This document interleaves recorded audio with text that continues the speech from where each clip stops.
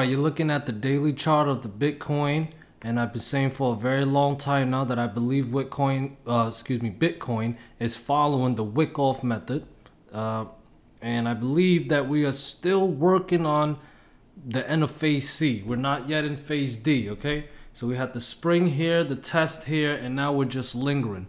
We have the support here, this white line on 32.6, and it set it up right here for us. Support. We had some touches here and there, but it wasn't as good as this one. It wasn't as perfect. They moved it up to this resistant level right here, and they brung it down. And right here, I would say that's an area of liquidity. I've been talking about this a lot. Areas of liquidity is when the market makers take out the stop loss of retail traders.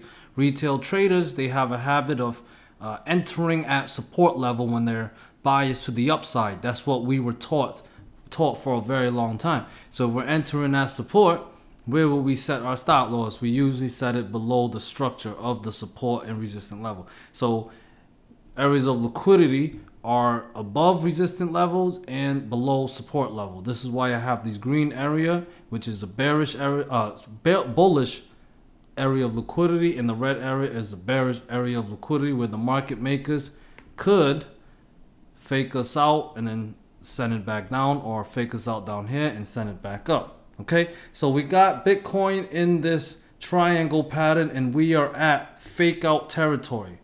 Okay, what I mean by fake out territory is you'll get a false breakdown, or you might get a false breakout, and then they'll trick you.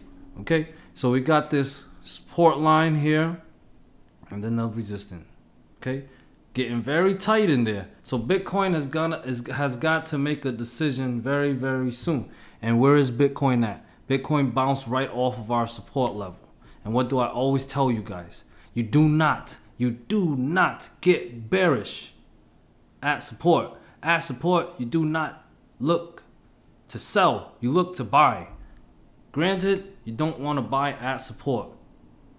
You want to buy in the areas of liquidity, because that's where the market makers are entering. But if you do that trading style or that trading strategy, you're gonna, cut down on your trading opportunities. But hey, quality over quantity, you guys can do what you want. That's just what I'm thinking.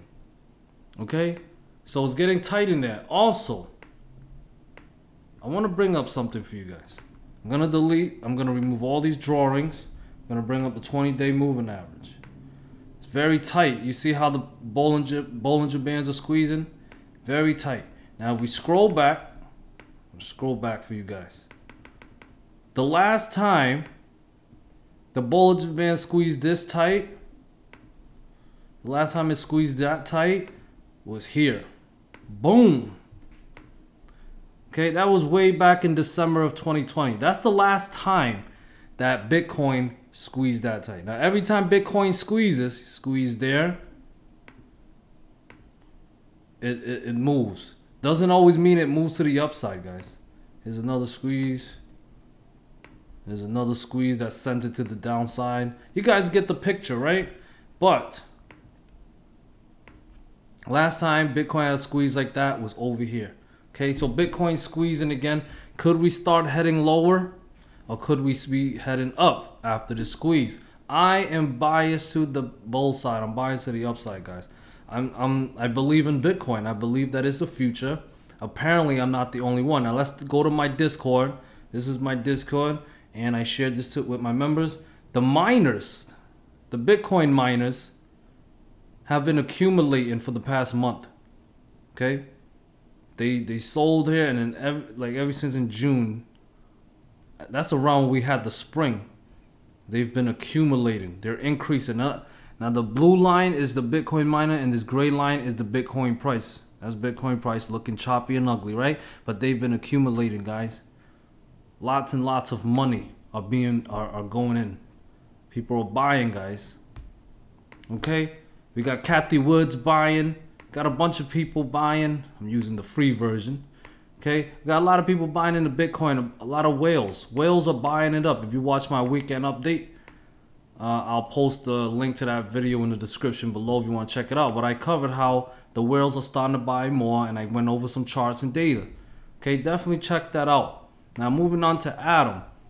Now Atom, I believe is also following the wick off. Now, Bitcoin, as you can see, is trading below the 20-day moving average. However, Atom, if I bring up the moving average, is trading above the 20-day moving average. So it's showing more strength than Bitcoin. As a matter of fact, it's still trading above the 50-day moving average. That's where it's bouncing at currently. Okay, I believe Atom, oh, I'm touching the area of liquidity here. The Atom is at the last point of supply, which is in phase D. So it's even further ahead than Bitcoin. It's in the further phase where I'm very bullish at, and it's above a higher moving average than Bitcoin. So right now, surprisingly, Atom is leading.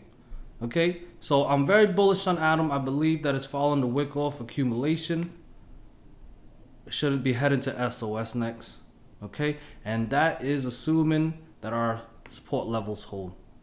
And if it does drop, we have this area of liquidity here where market makers could look to fake us out. They purposely set up these support levels.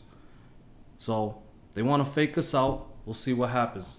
Okay, overall, bottom line, I am bullish on Atom and Bitcoin to the moon. Cryptocurrency is the future.